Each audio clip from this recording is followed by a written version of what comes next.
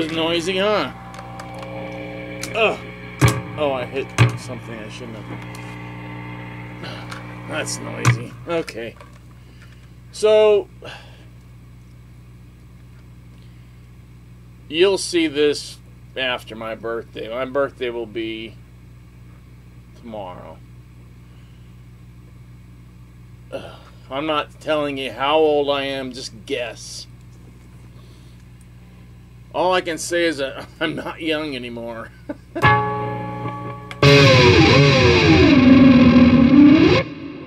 Okay, so the last video I posted was that one when I was playing that Polka Dot V, another custom one that I got. And the first jack off that posted anything is like, dude, that neck is a piece of crap from an 80s guitar called a Mako. Wrong, idiot. So I'm like, prove it. Because I know it wasn't a Mako. I thought I said in the video, but I didn't make it clear, that the body and neck were purchased, I think, from Warmoth, whatever the hell you want to call them, guitars. The neck was a blank. There was no inlays or anything because the guy was going to do his little Randy Rhoads tribute thing. This is the Polka Dot V I got. It's a smaller body, the actual right size for him. It's got a 80s Kaler, a Seymour Duncan distortion in 59, and then a custom mother of pearl inlay that says RR with wings.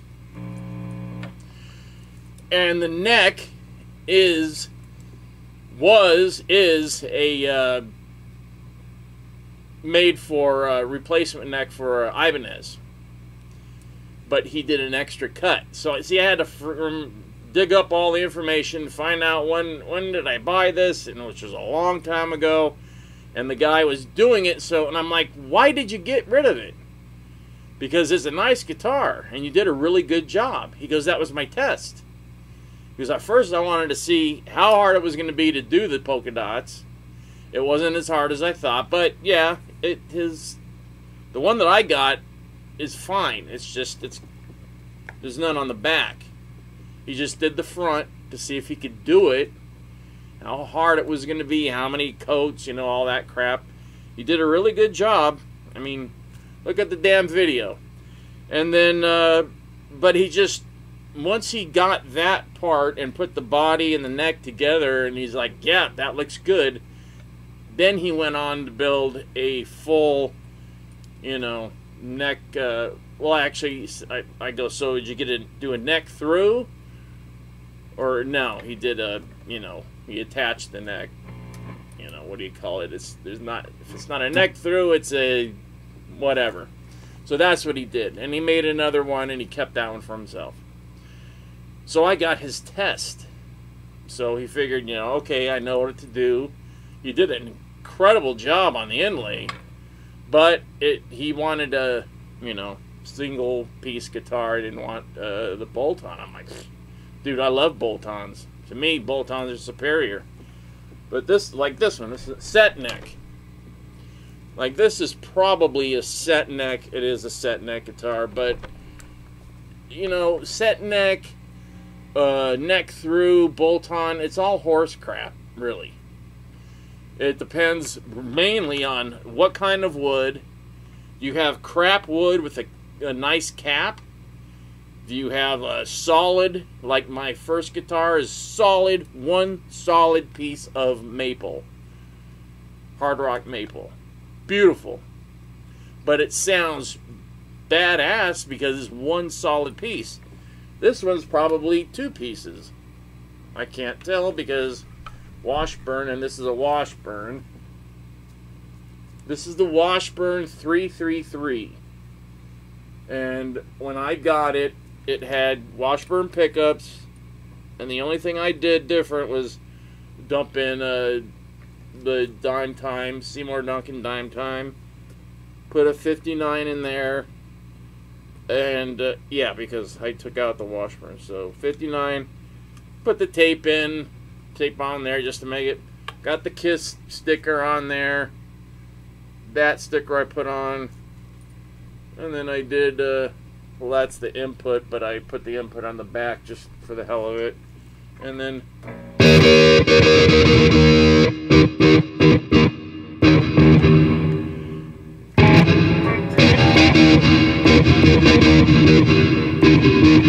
there.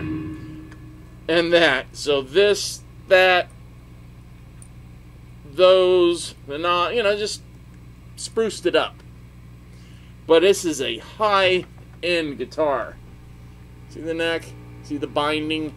This is very, very, very, very nice. I would put it up against any Dean, because all Deans to me suck. That's just my opinion. It's not, you know, I don't have to go with it, but to me, all Deans suck. I bought a few of them. I've got like 4 of them. I think all of them are dime except for one. But I bought the 79, you know, the ML, like kind of tribute to him.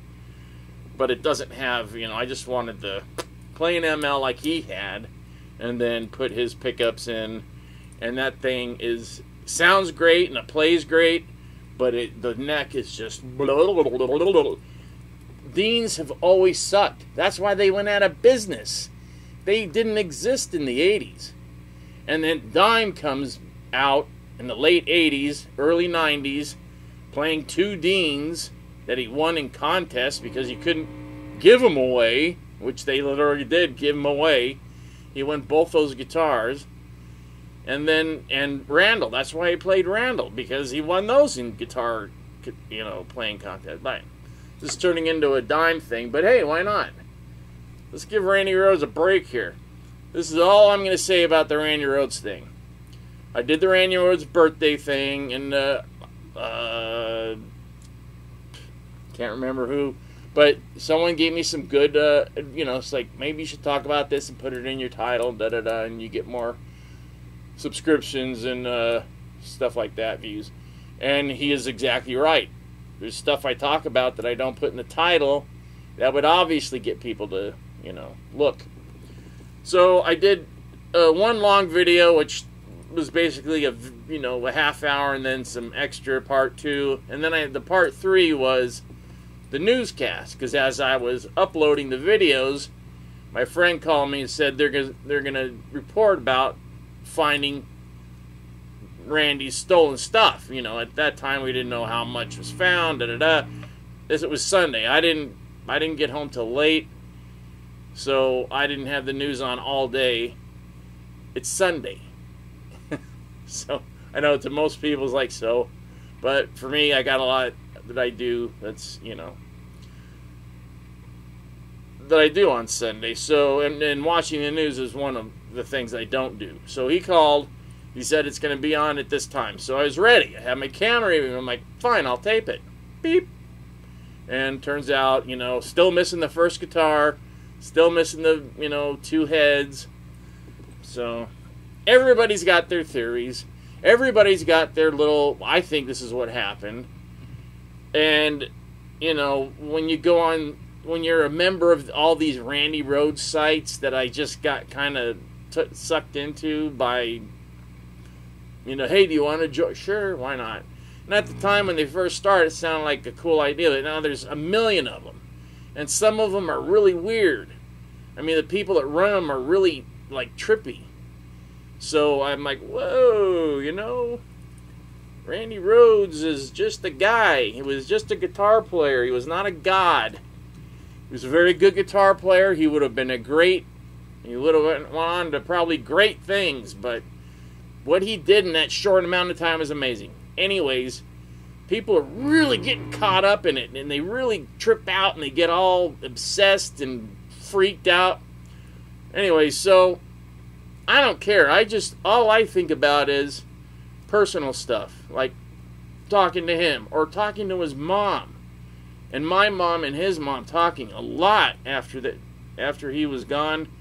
They talked for hours because she didn't know who to talk to, and she would say, you know, your son kind of reminds me of Randy, and then off they would go and start talking, and Dolores would just unload tons of stuff on my mom, and my mom, you know, got it. So, because my mom's lost kids too. I don't talk about it, but yeah.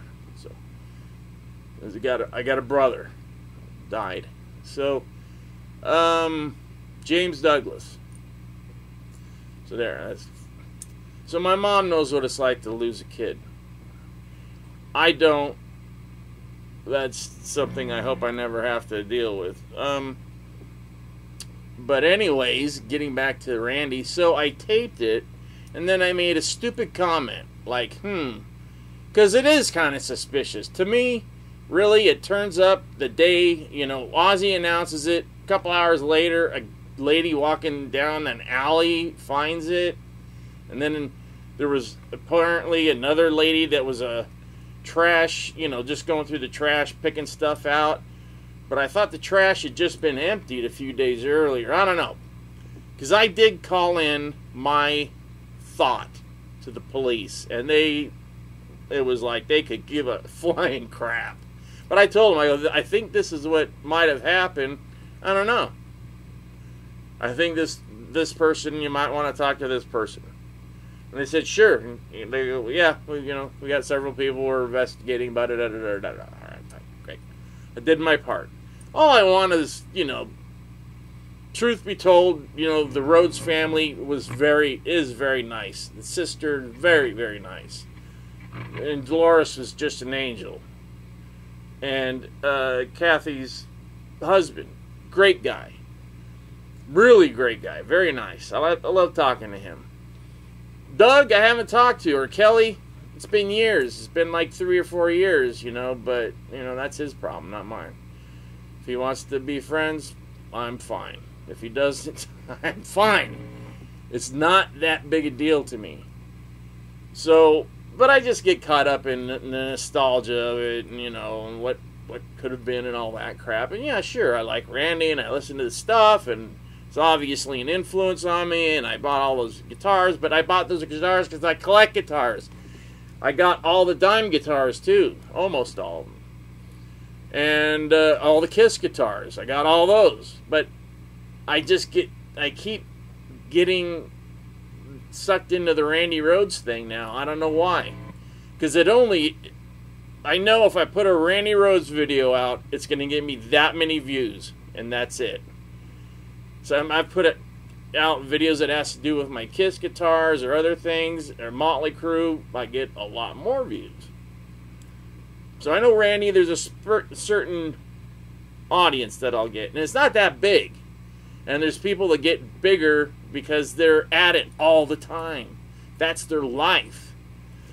So I shouldn't have said the comments that I did afterwards. So even I called the police. I'm like, hey, you know, he's like, dude, just friggin' edit that out. Just, you can keep the other part up. Just edit it out. Don't make comments. You know how stupid people are on the internet. I go, you're right. So I cut off my comments. So that's it. And then it's not really important because, you know what? It's only crap. And do you think Randy or his mom care? If you really actually think that they care that what's happening, you're wrong. Because they don't. They're off totally, you know, not caring about what's going on here. Like that. Stuff like that. Believe me, if it's keeping you up at night, don't let it, because it ain't worrying them. Just relax. They're fine. And if you don't believe in anything, if you're, you know, an atheist or, you know, whatever, and you believe in nothing or the ether, then it really doesn't matter, does it? Remember, I don't talk about politics or religion, and I'm starting to get into a religious, or not religious, but spiritual matters, which will, you know, people take as a religious stance. Okay, we're not here to talk about that stuff. We're here to talk about guitars, guitar players, me, and other guitars and guitar players. So today, I thought I'd pull the dime out. I don't like to, you know, like, oh, the 8th of September is a sucky day. So I don't, just like, you know, March 19th sucks. So I don't do anything on that day because it sucked. It's not a fun day to remember. I don't like remembering that day. December 6th is a good day. It's his birthday, my dad's birthday. It's all good. December 11th, my birthday, NIKKI SIXX's birthday. Good for Nikki. He's got the same birthday as me. So here's the story. It's December 11th, 1981. The album is out. Me and my friend George are down there, you know, bugging Mick. But they're all staying around. None of them are leaving after the show. They're all signing the friggin' album because they're selling the albums after the show. So I'm sitting, me and my friend are sitting with Mick, and we went around and got all our autographs from everybody. Everybody was very cool. And Tommy, when he was signing his, some guy walked by, one of the roadies, stick, and he took the pen and he started scribbling. And Tommy's like, dude, this is this guy's album, dude. That's not cool. He's like, here, let me make it look like it's part of something that I did, and I'll connect my name to it. And I'm like, that's when Tommy was cool. I haven't really talked to Tommy in, truthfully, the 80s. Not 87 when we were doing at Audible. That's the last time that I really talked to him, so. But what I've heard, that's Tommy's, you know, life and career, pretty much.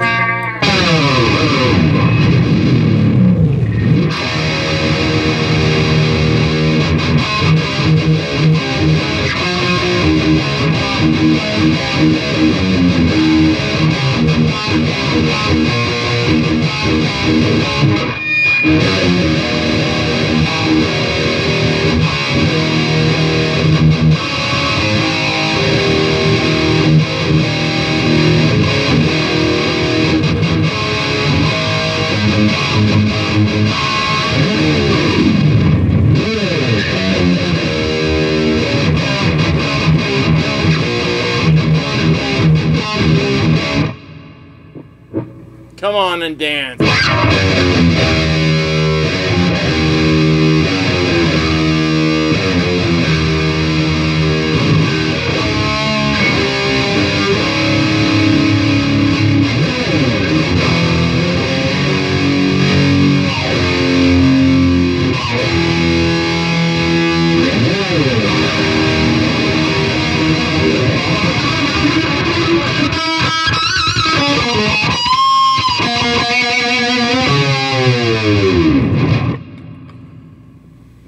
Crew for you there. So there you go. And the stadium tour, I think, is a very bad idea.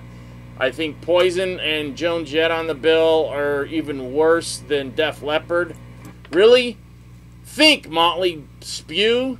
If you're going to do, I know what they're doing. They're covering their A's because to do 22 stadiums in a summer is not easy for anybody.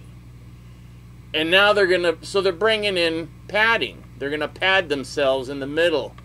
Because I think Def Leppard's going to close, so, you know, Motley will have their hour and a half or whatever. And because Mick is not looking forward to this. I'm telling you, Mick is not looking forward to this. He is not. He doesn't want to do it. He doesn't care about the money. It's not worth it. He's set. And I think even Vince Neil, when he played here like last year, you could tell he wasn't really into it there. So he's like, he was gonna retire. He was like, I'm done. You could tell on stage he was done. He's like, this was a bad idea, and he stopped the tour. So I'm telling you, Nikki wants to get back out on the road, but he knows that 6 a.m. can't pull in crowds, and that when he goes out to book them, they get thrown in the front of a festival opening because they're nothing. 6 a.m. has one or two good songs out of all the albums they put out. That's my opinion. So he knows the only way to get in front of thousands of adoring fans is to put Motley Crue back out there. They all know that. And Mick doesn't care because he's set. Tommy would like it, so he's up for it, of course. And, you know, who knows what's powering him And Nikki is going to get back into shape now. Look at, you just had a kid. You're going to be a grandfather or something. Dude, start acting like it. Stay home and be a family man. You don't have to go out on the road and prove to anybody that you're anything. Because you're really not anything anymore. You haven't been since 1984, sucker. How do you like that? To me, in my head, Motley Crue was over after Shout at the Devil. When Theater of Pain came out, I'm like, oh my gosh. Okay, so they're jumping on the glam thing quick because they knew Hanoi Rocks, if they would have made it over here, would have been the kings of glam because they already were.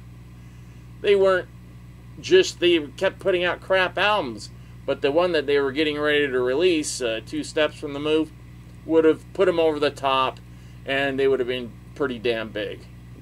But as we all know, Razzle was killed, and they decided to stop touring. Why? Get another drummer and get out there and do it. Same thing happened to New York Dolls, which they patted themselves after. You shouldn't do that. Don't pattern yourselves after New York Dolls, because you'll have the same curse as they did.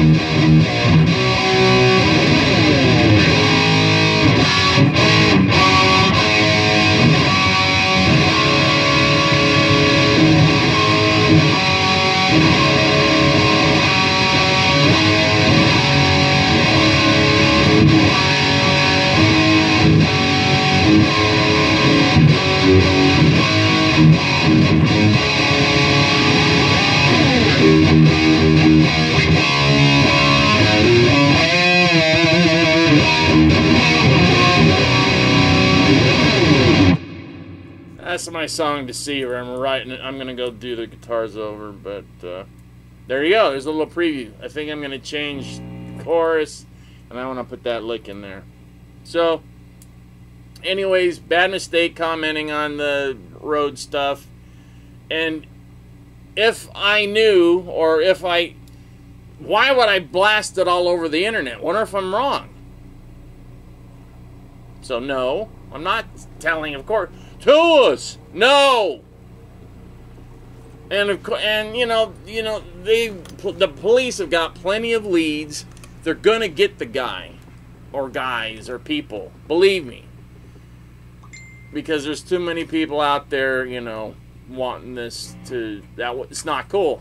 It's not cool. The Rhodes family is out there for the fans. Even Dougie gets out there and he does stuff, and that's not easy, man. Everybody is always coming up to you asking you about your brother who passed away 30-something years ago. And now it's happening to the nephew. And he never even knew him. He wasn't even born. So, it's got to be a tough thing. Just you think about it from their point of view. I was going to ask, you know, Kelly, Doug, if he wanted to do a mini documentary, because I know a guy that'll do it, you know, the view from my side of the road. R-H-O-A-D. Still might do it. Because, see, all he does is he sits and he has to talk about this and that and the other. And I know he's trying to get Musonia going again. But the thing is, I don't know how many people have been there, but it's in a very bad area. And he really needs to put a big time... Just go to Fry's and get, you know, the cameras. And have cameras all throughout the friggin' place, and they get a good security system. It's not that expensive, and they know they got the money. I think. I don't know anything really. I haven't really talked to them in a while.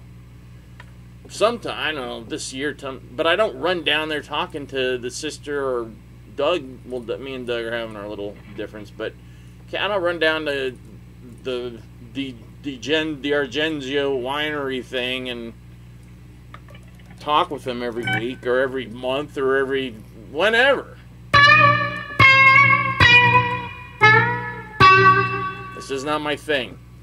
And since I get asked so many questions, that's why I keep doing Randy Rhoads videos, because I'm trying to answer stuff. But there's always more. So today we're going to not do so much Randy. We're going to just jam.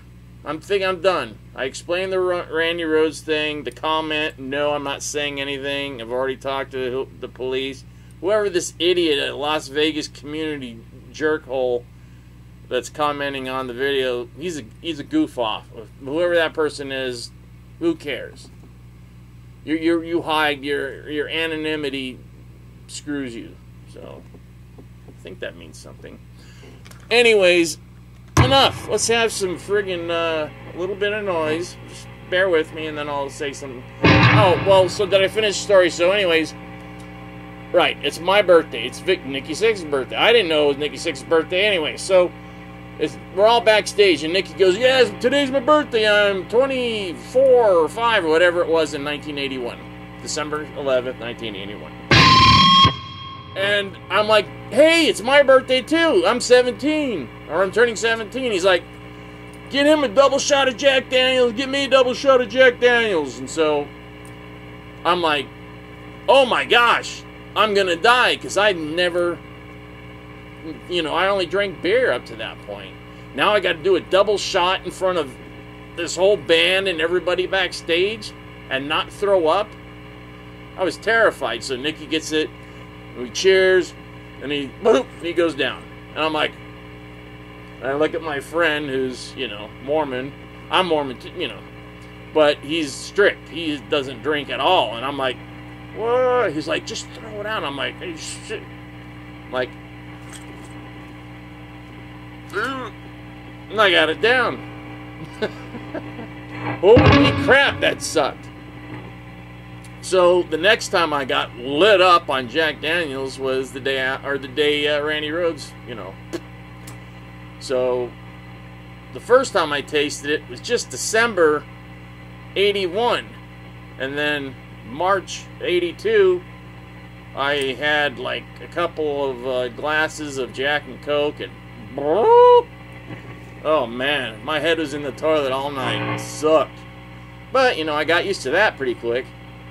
And soon, by the time I was 19, I was down in a bottle in the morning, first thing.